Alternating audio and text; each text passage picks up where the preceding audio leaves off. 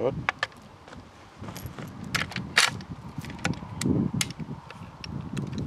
Can't load it when the hammer's back. Of course you can't.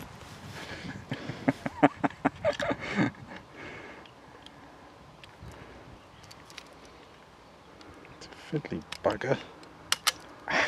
The shit's the load, isn't they? I suppose you get used to it. If you get it sort of halfway in, that's it, beyond that point, then you use the other bullet just beyond. That's it. Then use It's the other catching bullet. on the rim of the cartridge, Use isn't it? the other bullet to push that one in. And set the primer off.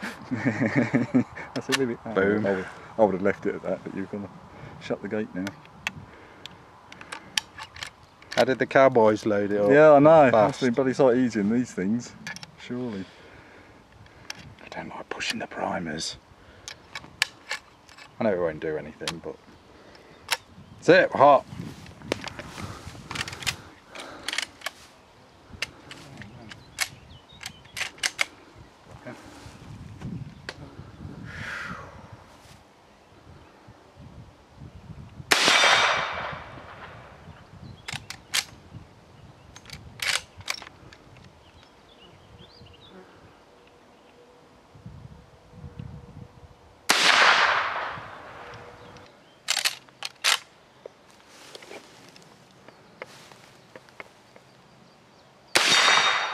Shot.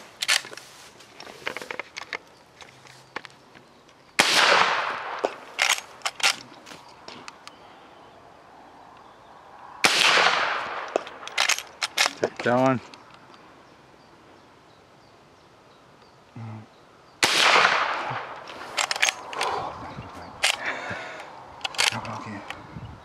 Good gun though.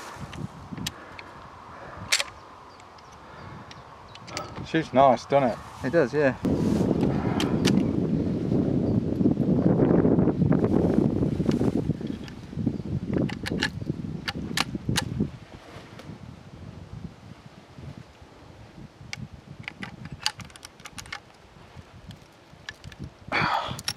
Fiddly one, isn't it?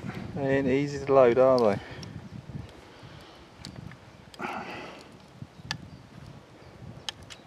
Well, you got gloves on, but without gloves on, it hurts your bloody It's hurting my, fingers. it's hurting my fingers. Bit of It's hurting my fingers through the blooming gloves. It's just catching on that. That's it.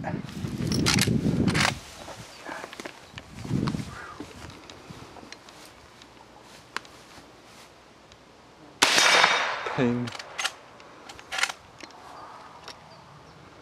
I'll alternate them.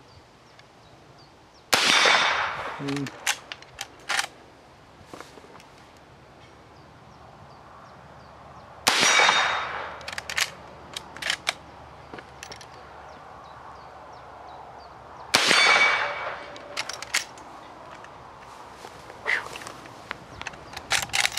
Bring in something a little bit more traditional for you guys.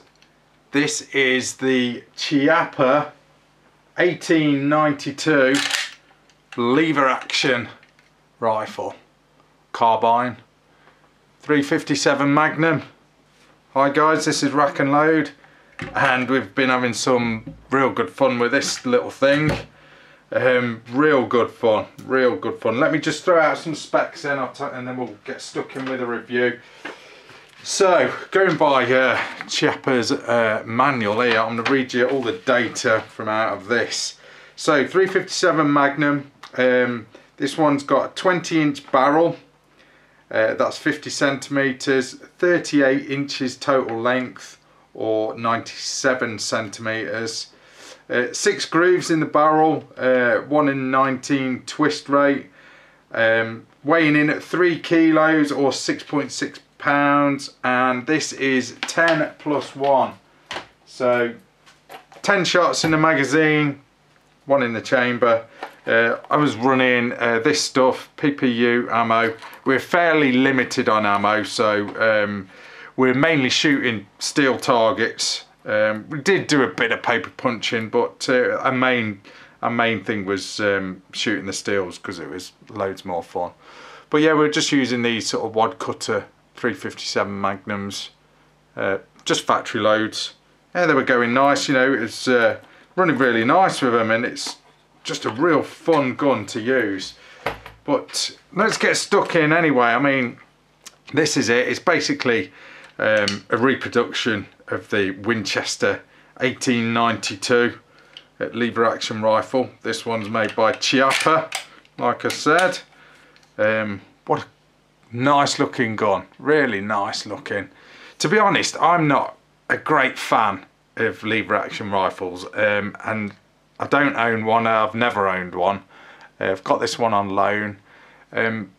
I don't know, I find with myself, I don't know whether it's been left-handed, I don't know whether it makes any difference, to be honest. I just don't find them comfortable to shoot. But this thing really does, it really does feel alright, to be honest. It's so lightweight as well and so pointable, with it being the carbine. I've really enjoyed using this, and I am actually tempted to get one. But anyway, let's get stuck in and we'll talk about this in some detail. We'll go from like this stock end then. As you can see, it is hardwood stock, and you've got like this metal, well, I wouldn't call it a pad, but it's like the end piece of the stock. That looks nice. It's done in the same sort of finish as the rest of the rifle, or carbine.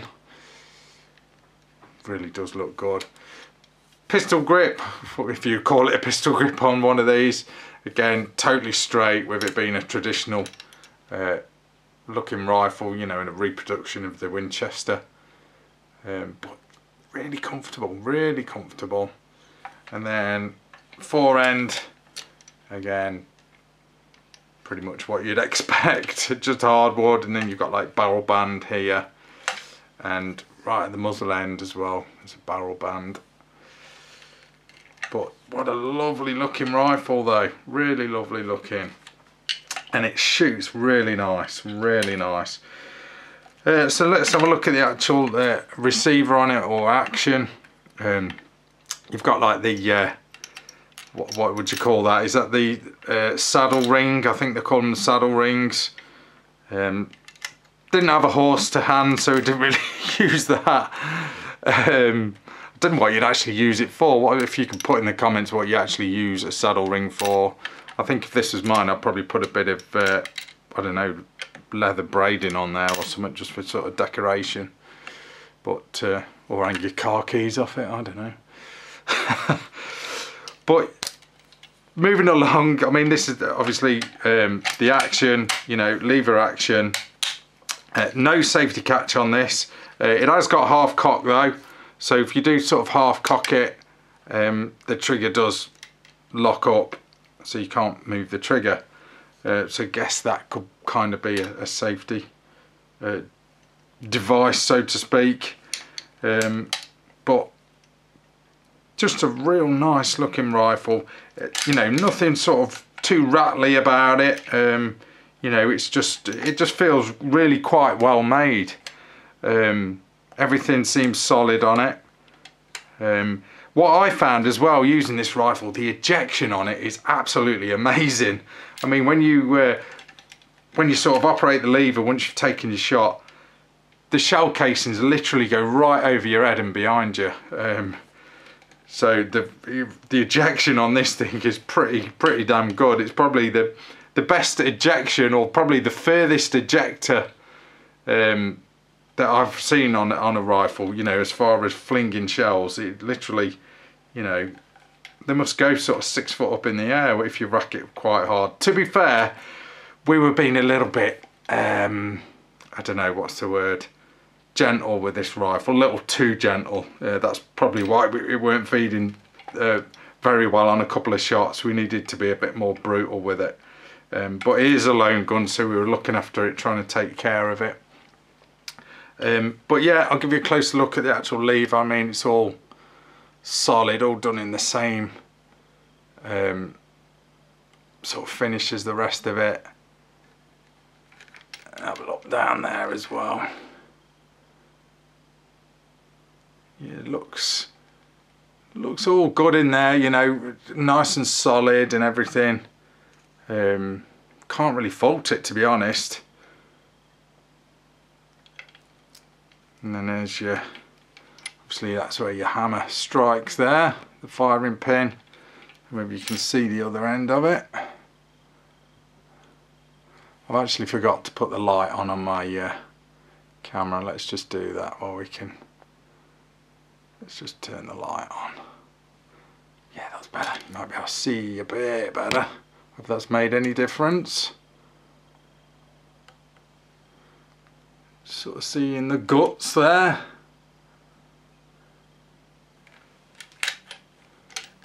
But what a lovely, lovely rifle. Lovely, lovely rifle. In fact, what we'll do, we'll give it a trigger pull. For what it's worth, we'll get the trigger gauge out and just see what that trigger is pulling, because it is really quite a nice trigger. From what I can remember when I was shooting it, it felt really good. But let's give it a pull on the scale, just to see exactly what it's doing, just out of interest. Can't really adjust it anyway, so you're pretty much stuck with what you've got. What you can adjust though, just before I do that, is if you have a look here, one of those screws there, I forget which one it is now, but you can actually adjust the rate that the hammer actually hits the firing pin. So if you was having light strikes for whatever reason, you can adjust that, and that'll probably sort of cure any issue that you're having. But the trigger, yeah, it is nice, it feels comfortable, it's a nice smooth blade on it. But let's give it a pull, just see what it is doing. Obviously it is empty, the rifle is. Let's see what this thing's doing on the scale.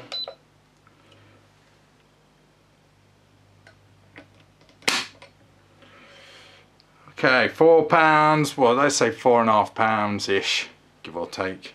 So not a bad trigger, it does feel really nice, I must admit though guys, it's just nice trigger. Like I was saying though earlier about accuracy, we were just mainly shooting steel targets. We did say in the video that it was 40, I think it was 40 meters. No, I think we said 30 yards, but when we actually lasered it, it was 40 meters. And we were hitting like the steel gongs, no problem. You know, pretty much aiming dead on the things, and that's straight out of the box, you know, with no adjustment to the sights. I mean, the sights are, well, they're pretty basic. You know, they are. This one is adjustable for windage as well, by sort of adjusting that screw and basically turning the actual sight. So pretty basic. I mean, keep it traditional, keep these on, you know, but if you want to be a bit more accurate, you probably want to get a better sight. Front one is just a post one, non-adjustable blade on it. And then give you a closer look at the barrel there, the muzzle. Like I said, 10-shot tube magazine. Loading this thing, a little bit fiddly. You know, I find these, it can be a bit of a pain in the arse anyway to sort of load. You know, it's to be fair, I haven't shot a lot of these, and you know, it's not a gun that I often sort of you know, jump at the chance of shooting. But you know, you guys that use these things will be able to load these things really fast. But I just found the gate on it a little bit sort of, I don't know, too spring loaded. I don't know, could that be a bit softer, you know? And I don't know, it's just a bit fiddly loading up. I mean, like I said, you guys will probably just ram them in, bullet after bullet after bullet, or round after round. I just found it was just a bit catchy here and there, but you know, something you get used to, and I'm sure it'd wear in a little bit anyway. But just a fun little rifle, rifle stroke carbine to use, you know, on the range. I suppose you could use this for hunting as well. Well, you definitely could. 357 Magnum. I would imagine in some countries where you shoot wild boar, this thing would certainly be the ideal bit of kit if you wanted to stay traditional. I mean, Chiappa do loads of different flavours of this. You know, you can get the Alaskan takedown one. I'll try and get hold of one of them, give you a full review. That's basically sort of stainless steel and synthetic stock, and it's obviously stripped down, bit of a survival rifle, so to speak. So that's a great gun. Like I said, I'll try and get hold of one of them, give you a full review of that.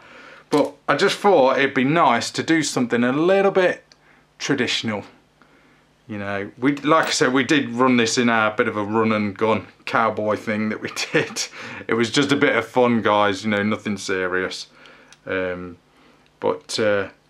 Yeah, just a fun rifle to use, you know, and it just feels solid. It's so pointable, really comfortable as well in the shoulder, you know, so lightweight. It's untrue. It's just really lightweight and well balanced as well, you know. And these are quite a good price as well when you compare them to something like a Rossi. I'll put the latest price of this rifle in the details of the video and where you can get it. I don't like to say prices on camera because it could be out of date in like a month's time, so I'll put the details of that in the video. And obviously when it's in the details of the video I can make adjustments to it as and when prices change. Just a great little rifle, guys. Like I said, I'm not a big fan of lever action rifles, but I've had some good fun with this. You know, it doesn't get as minimalistic as that, you know, and traditional as that. But if you're into your cowboy stroke western sort of stuff, this would be a nice addition to your collection, I'm sure. But really cool little rifle.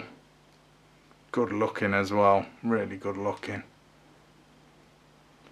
Anyway, guys, I think I've covered everything. Anything I've missed I'll throw in the details of the video. Oh, I'll tell you what we can look at before I forget. The manual, we did touch on that. I've not got the box here, it's just basically a cardboard box, but the manual's not bad. You know, it's black and white, tells you all your sort of do's and don'ts. And then here's the, I can get to it and turn the page. That's all the specs of the different models that they do. And that's this one here is the Carbine. That's the product code if you need it, 357 Magnum one if you can see it. Doing all sorts of different calibers. So plenty to go at there. And then moving along. Diagrams of the rifle. And sort of how to strip it down. If you've got one that'll strip down. I'm not going to strip this one down though. It is quite good detail in this. You can get the octagonal barrels as well. It just reminded me there, that diagram. Tells you how to adjust the sights. How to get into the magazine, unscrew everything. It just, you know, pretty much everything you need to know. Troubleshooting, exploded diagram there of all the bits and pieces. So not a bad manual to be honest for this this rifle, and then a parts list as well. So yeah, not a bad manual at all. That's it then, guys. That's your rack and load review of the Chiappa 1892 Carbine Classic. Pretty much a reproduction of the Winchester 1892. Real nice rifle stroke carbine. Like I said, this one is in 357 Magnum. Available in all sorts of different flavour calibers, 44 Magnum, 45 ACP, etc, etc. But real fun lever action rifle that keeps things traditional. Anyway guys, that's it. Thanks for watching. That's Rack and Load. See ya.